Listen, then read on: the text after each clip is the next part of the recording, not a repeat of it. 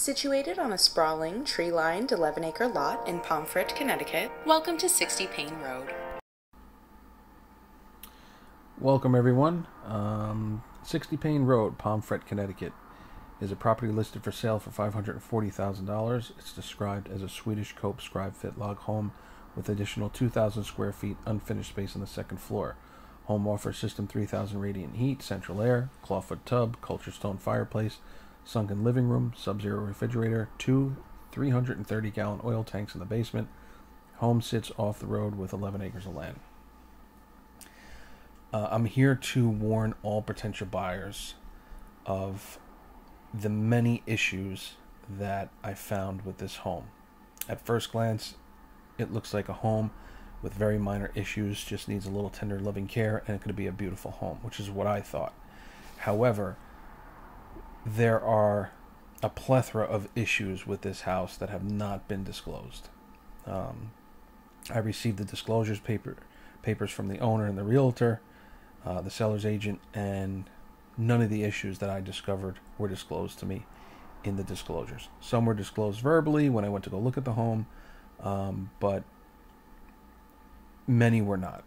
And I'm here to just warn potential buyers.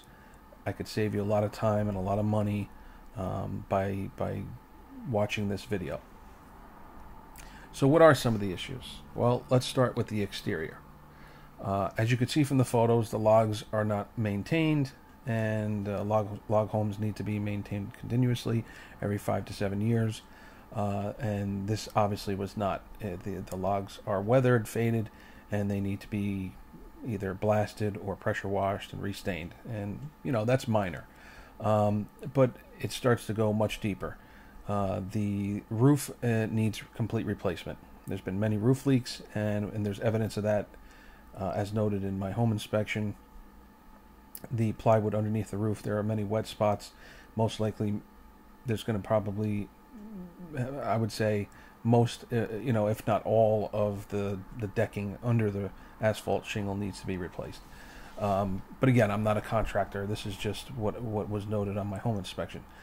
So, continuing on the outside, the roof soffits are completely unfinished. There's electrical wiring not to code. It's not suitable for exterior use. The home is not weather tight.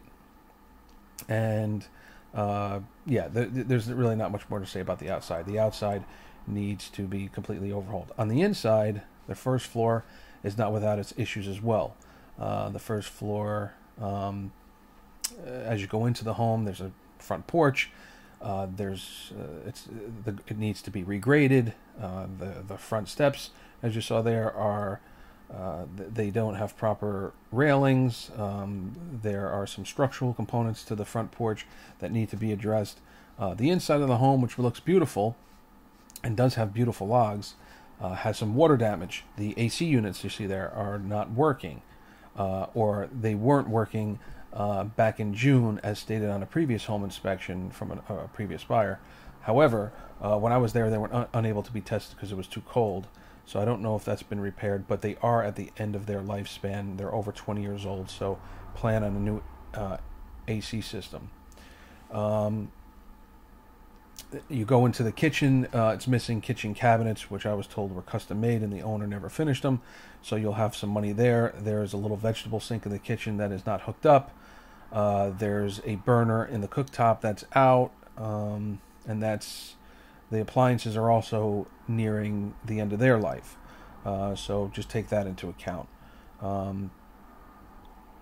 There's one bedroom, one bathroom on the first floor, and there's another room that's like a den that's being used as a bedroom, but it's not a true bedroom. A previous home inspection report notes that there's some water damage going out the slider to the outdoor deck, which I should mention needs a complete replacement as well. That deck is completely rotted. So heading up to the second floor, which was one of, honestly a highlight for me. It's 2,000 square feet of unfinished living space. But at first glance, it looks like all the rough plumbing, all the rough electrical's in, and just that the upstairs needs some insulation, sheetrock, and flooring. And obviously, you put in some bathroom fixtures, and you'll have a beautiful 2,000 square feet. Actually, before moving up to the second floor, I should mention although the first floor bath, which has the clawfoot tub, is the only shower. Obviously, it's the only bathroom in the house that's finished. So obviously that's where one would shower, and the shower was also not working. So the tub diverter was not working. There was a missing handle on the cold valve was missing. So some issues with the bathroom on the first floor. Again, going back up to the second floor, the home inspection revealed that some electrical worked, some didn't. It was not to code. We couldn't verify the heating system. The heating system was off, so were unable to verify the AC and the heating system. But the oil tank in the basement, along with the oil burner, is at the end of its lifespan. It's over 20 years old, and home inspection notes that the two 330-gallon oil tanks were rusted. So there's moisture problems in the basement, and some evidence of water leaks as well. So again, heading back upstairs, it's completely unfinished. There's no insulation. There's some evidence of water in the attic.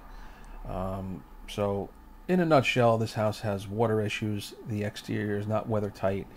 The major mechanical systems all need to be replaced either immediately or within the near future, as that they are at the end of their lifespan.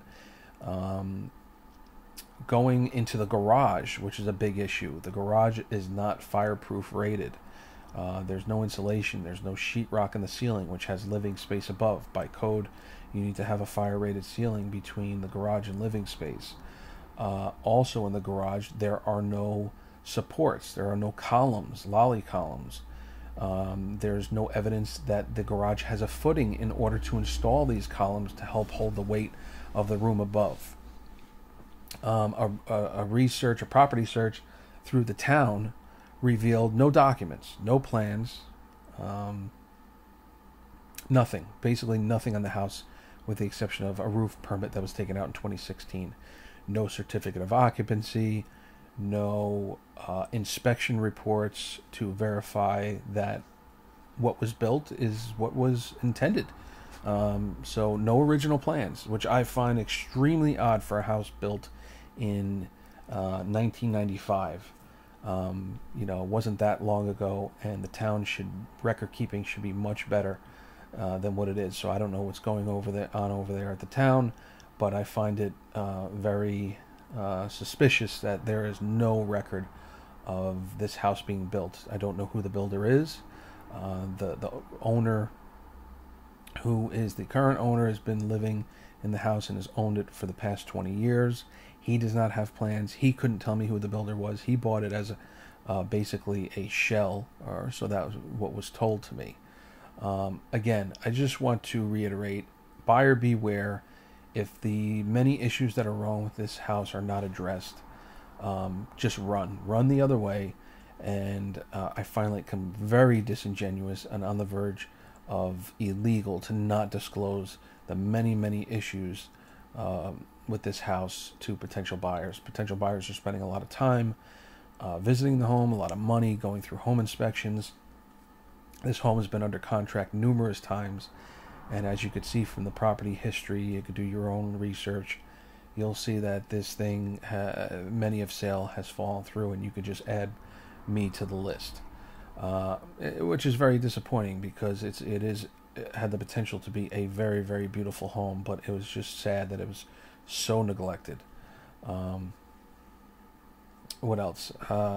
Just as a side note, that's not the end of the story with this house. If the many issues that it has weren't enough, I feel the need to talk about its prior history.